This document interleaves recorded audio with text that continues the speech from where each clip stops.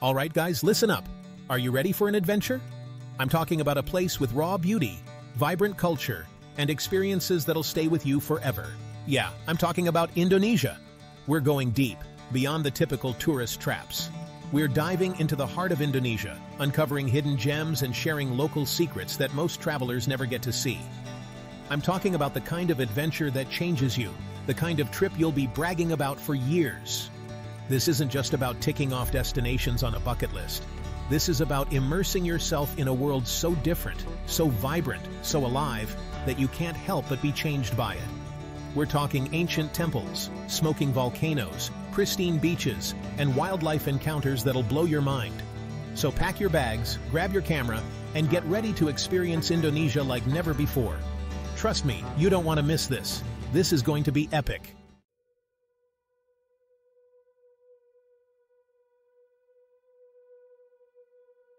First up, we're diving headfirst into Raja Ampat, an archipelago so mind-blowingly beautiful, it's practically unreal. Imagine this: crystal-clear turquoise water, teeming with more marine life than you ever thought possible.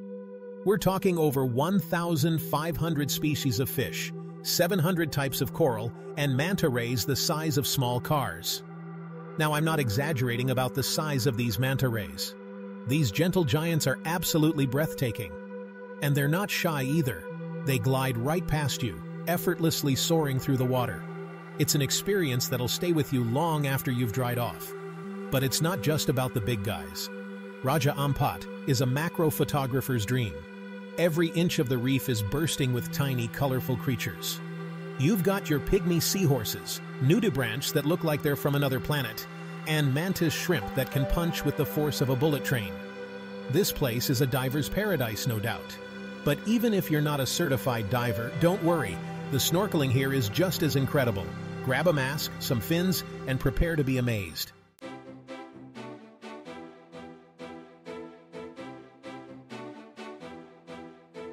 Listen up, I'm about to drop some knowledge bombs. If you're planning a trip to Raja Ampat, there are a few things you need to know. First off, this place is remote. Like, really remote. But trust me, that's part of its charm. The best way to experience Raja Ampat is by liveaboard. You'll hop from island to island, diving and snorkeling in different spots every day. Just make sure you book your trip well in advance. The best time to visit is during the dry season, from October to April. The seas are calmer, and the visibility is crystal clear. One last thing: respect the reef. This ecosystem is incredibly fragile, so be mindful and don't litter.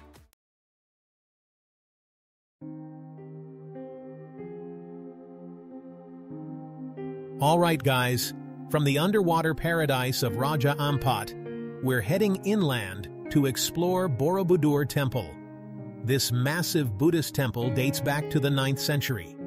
Built with over 2 million cubic feet of volcanic stone, it's intricately carved with Buddhist stories. It's a masterpiece of ancient architecture. Walking through Borobudur, you follow the footsteps of ancient pilgrims. You can feel the weight of history and the echoes of prayers. It's a humbling experience, showcasing faith and human creativity.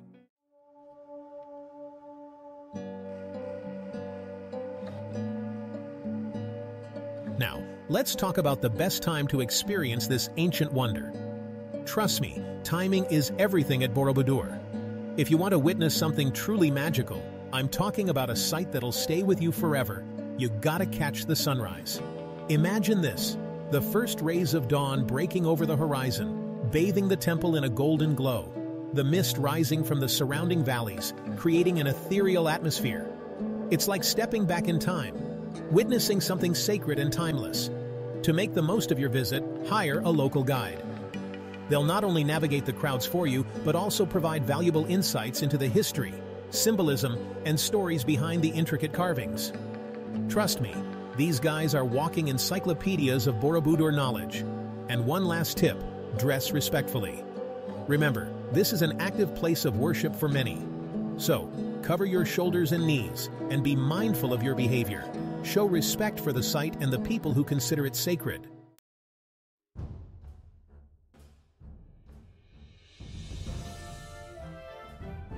Alright guys, buckle up because we're diving into Komodo National Park. This place is like stepping into Jurassic Park, but instead of Jeff Goldblum, you've got me, your trusty guide. It's wild, rugged, and home to the legendary Komodo dragon.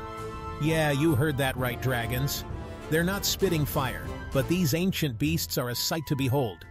We're talking about 10-foot-long lizards with prehistoric roots, roaming around like they own the place. And honestly, they kind of do. The park itself is a UNESCO World Heritage Site, and for good reason. Imagine this: turquoise waters, volcanic landscapes, lush forests. It's like Mother Nature threw a dart at a map and said, "Right here, I'm going all out." So, if you're an adrenaline junkie with a thirst for adventure and a healthy respect for giant reptiles, Komodo National Park needs to be on your bucket list. Trust me, it's an experience you won't forget.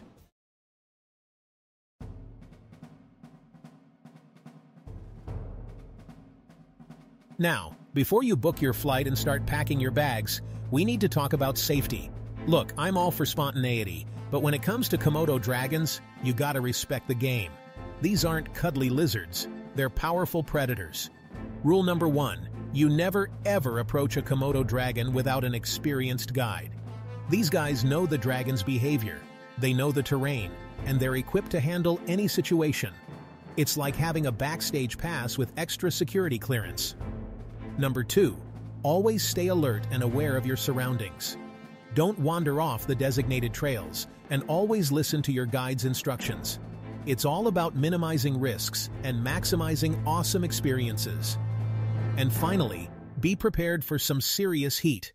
This is a tropical island, remember? Pack light, breathable clothing, a hat, and plenty of water. Trust me, dehydration is not your friend, especially when you're trekking through dragon territory.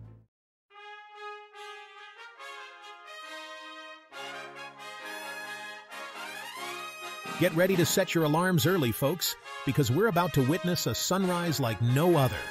We're talking about Mount Bromo, an active volcano in East Java, and a sight that will blow your mind. Picture this: you're bundled up in a jacket, the air is crisp and cool, and the sky is just starting to lighten.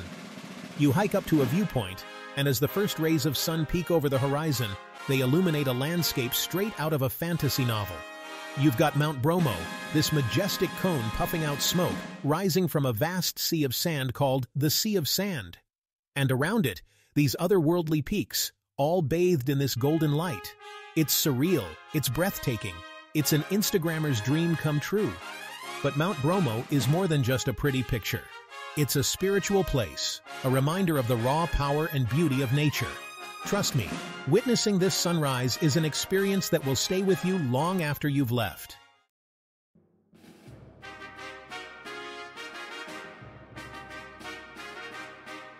Now, I know what you're thinking. Hiking up a volcano at the crack of dawn sounds a little intense. But trust me, it's totally doable, even if you're not a seasoned climber. There are jeeps that can take you up most of the way, but honestly, the hike is half the fun. You'll trek through this otherworldly landscape, this volcanic ash and sand stretching as far as the eye can see. You might even see the local Tengerese people, who consider Bromo sacred, making offerings to the volcano. It's a powerful reminder that travel is about more than just pretty sights. It's about connecting with different cultures and ways of life. Once you reach the top, the view is just indescribable. It's like standing on top of the world.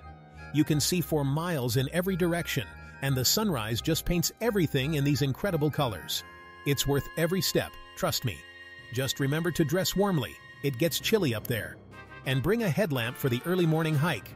And of course, your camera. You won't want to miss capturing this moment.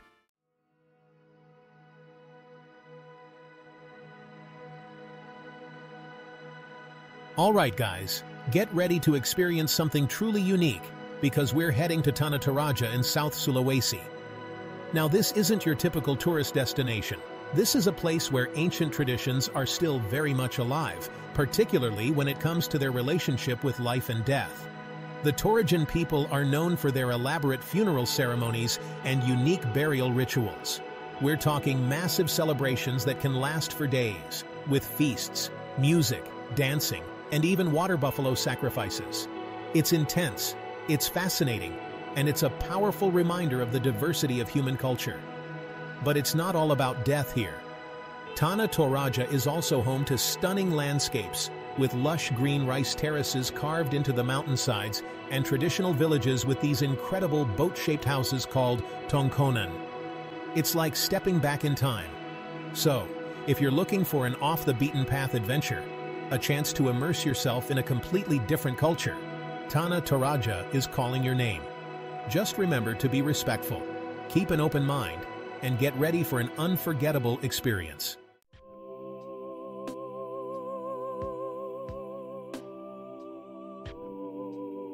Now, I know what you're thinking. Attending a funeral might not be your idea of a good time, and I get it. But the Torajan people believe that death is not the end, but a transition to the afterlife. Their ceremonies are a celebration of life, a way to honor their loved ones and guide them on their journey. It's important to approach these ceremonies with the utmost respect. Dress modestly, ask for permission before taking photos, and be mindful of your behavior. Remember, you're a guest in their home, and it's important to be sensitive to their customs and beliefs. But don't be afraid to engage with the locals, ask questions, and learn about their culture. The Torajan people are incredibly welcoming and proud to share their traditions with visitors. Just be respectful, be curious, and be prepared to have your mind blown. And hey, while you're there, make sure to explore the incredible scenery. Hike through the rice terraces, visit the traditional villages, and take in the breathtaking views. Tanah Toraja is a feast for the senses, and an experience you won't soon forget.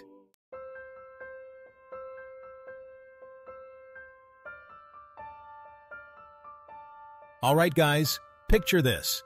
You're standing on the edge of a crater, but it's not just any crater.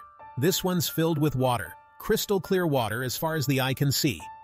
That's Lake Toba, the largest volcanic lake on this planet. And trust me, it's even more epic in person. We're talking about a lake so big it has an island in the middle, Samosir Island, which is actually where we are headed next. I'm talking traditional villages, ancient rituals, and scenery that'll make your jaw drop. I'm not gonna lie, the journey here was no joke, hours on bumpy roads, but let me tell you, this view, this place, it makes every second worth it. So, grab your swim trunks, pack your sense of adventure, and get ready to dive into the beauty of Lake Toba. You won't regret it.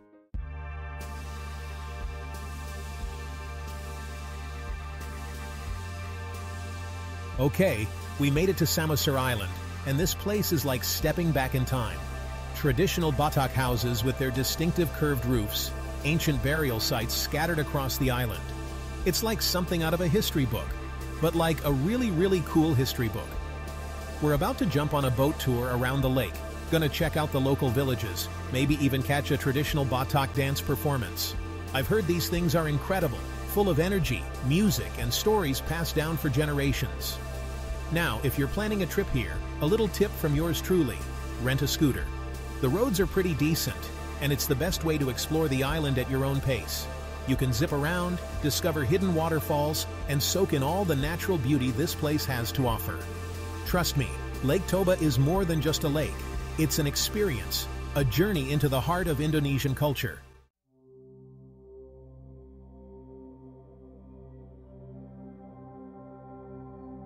Alright guys, we're about to embark on a journey to a place unlike any other, a place where time seems to stand still. We're talking about the Balium Valley in the Highlands of West Papua, home to the Dani people, one of the most remote and fascinating tribes on Earth. Forget your fancy hotels and Wi-Fi signals, this is about as off the grid as it gets. We're talking traditional huts, ancient customs, and a way of life that's remained relatively unchanged for centuries. Now, getting here is not for the faint of heart. It's a bumpy flight to Wamena, the gateway to the valley, and then we're talking trekking through dense jungles, crossing rickety bridges, the real deal. But trust me, the moment you set foot in this valley, surrounded by towering mountains and the warmth of the Dani people, you'll know you've discovered something truly special.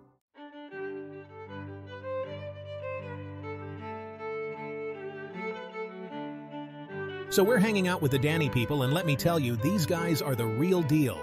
They're known for their traditional attire, the men wearing elaborate feather headdresses and the women adorned with beautiful beads and shells.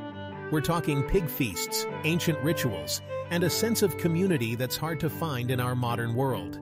It's humbling, inspiring, and a little bit mind-blowing all at the same time. Now, if you're planning a trip to the Balium Valley, remember to be respectful, learn a few basic phrases in the local language, and be prepared to embrace a way of life that's vastly different from our own. This is about more than just ticking off a bucket list destination. It's about connecting with a culture that's on the brink of disappearing, about understanding our shared humanity, and maybe, just maybe, learning a thing or two about ourselves along the way.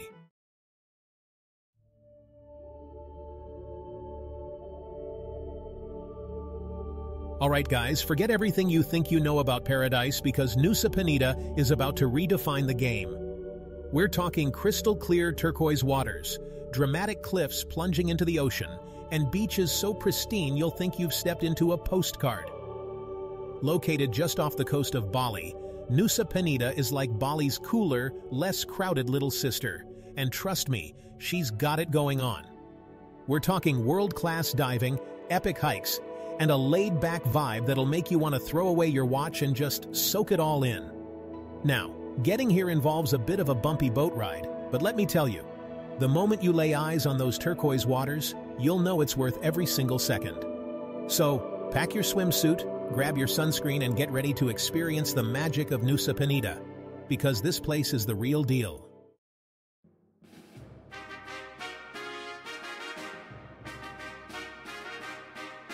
Okay guys, we're at Kelingking Beach, also known as T-Rex Bay, and let me tell you, this place is straight out of Jurassic Park. I'm talking about a massive cliff that looks like a giant T-Rex head jutting out into the ocean, with the most insane turquoise waters you've ever seen crashing against the shore below. It's a bit of a trek down to the beach, but trust me, the views are worth every step. And hey, if you're feeling adventurous, you can even rent a kayak and paddle around the base of the cliff. Talk about an epic Instagram shot. But Kelingking Beach is just the beginning. Nusa Penida is full of hidden coves, secluded beaches, and natural wonders like Broken Beach, a giant sinkhole filled with turquoise water and surrounded by towering cliffs. So, rent a scooter, explore the island at your own pace, and discover the magic of Nusa Penida. Just be careful on those cliffs, folks. Safety first.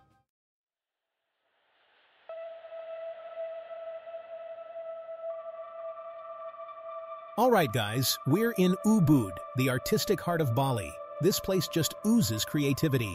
Intricate carvings, vibrant paintings, and traditional dances that'll blow your mind. The artistic energy here is contagious. Maybe it's the fresh air, the lush rice paddies, or the incense wafting through the streets. Ubud has this magical vibe that makes you want to create and explore. So grab a map, or just get lost, and wander through the winding streets. You'll find hidden cafes, workshops, and galleries showcasing incredible local artists. In Ubud, the journey is just as important as the destination.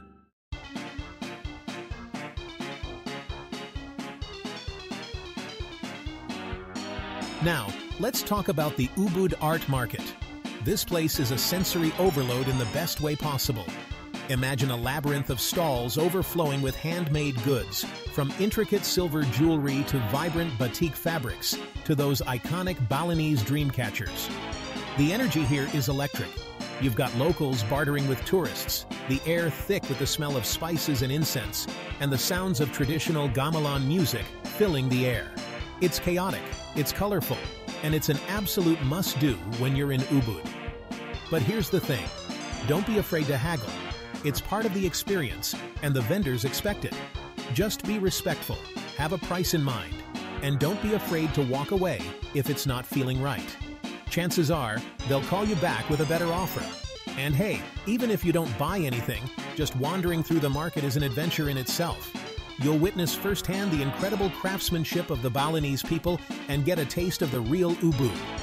It's a cultural experience you won't find in any guidebook.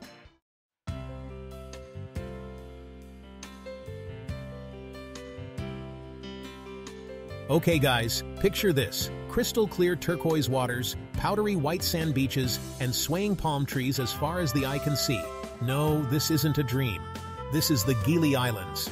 Located just off the coast of Lombok, the three Gilis, Trawangan, Meno, and Air, are like something out of a postcard. We're talking zero cars, zero worries, just pure island vibes. Now, each island has its own unique personality. Gili T, the largest of the three, is the party island, with beach bars pumping out tunes late into the night. Gili Meno is the smallest and most laid-back, perfect for couples looking for a romantic escape. And Gili Air sits somewhere in between. A little bit of party, a little bit of peace, a perfect blend. But honestly, you can't go wrong with any of them. Whether you're diving with turtles, snorkeling over vibrant coral reefs, or just kicking back on the beach with a fresh coconut, the Gili Islands are all about embracing the slow life.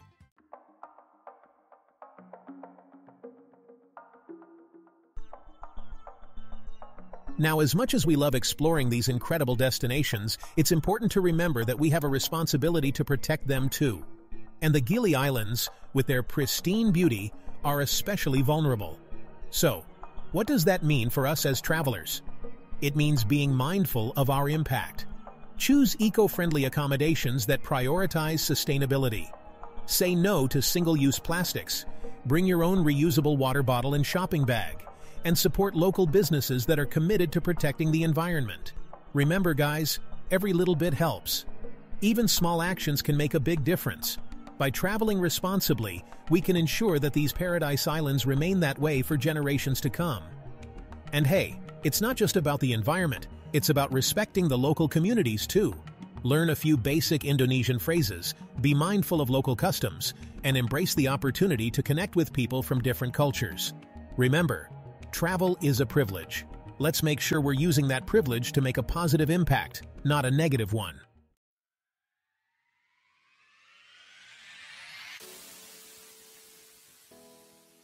And that's a wrap on our Indonesian adventure. We've trekked through jungles, dived into turquoise waters, witnessed ancient rituals, and experienced the warmth of the Indonesian people. From the misty peaks of Mount Bromo to the vibrant coral reefs of Raja Ampat, Indonesia has blown us away with its sheer diversity and beauty. And honestly, guys, we've only just scratched the surface. There are so many more hidden gems waiting to be explored. So, what are you waiting for? Pack your bags, grab your passport, and get ready for the adventure of a lifetime. Indonesia is calling, and trust me, you don't want to miss this. Don't forget to like this video if you enjoyed it. Hit that subscribe button for more travel adventures, and let us know in the comments below which destination you're most excited to explore. Until next time, keep exploring.